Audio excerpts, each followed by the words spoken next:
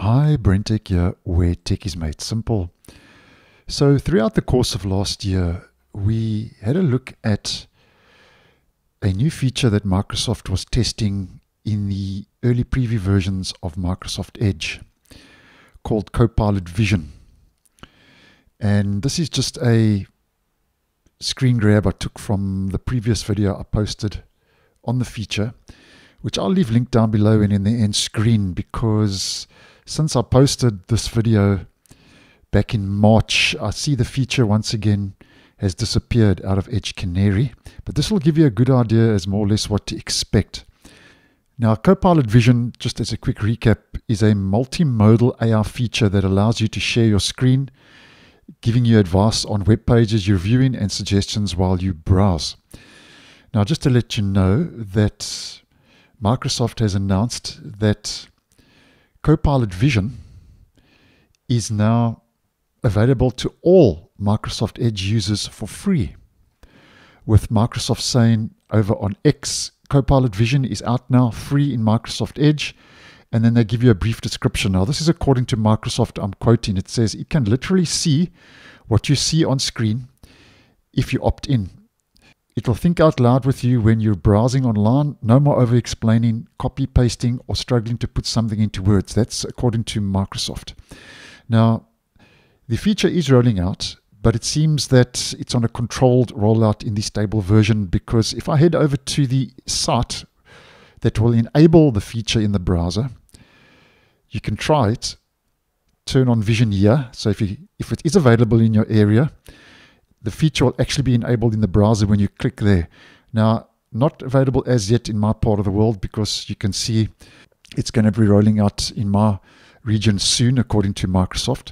But if you click on Continue, this will give you a very good idea as more or less what to expect. So you get this like floating chat box, which will give you a kind of a hovering effect in the browser. So even if I scroll down, you will see that it stays kind of like a widget in the browser when you are looking through a website and the like. So that will just give you a general idea as more or less what to expect.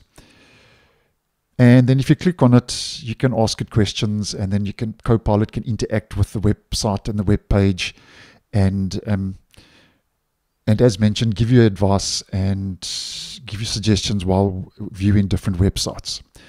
Now, there is a couple of things just to take note of regarding Copilot Vision.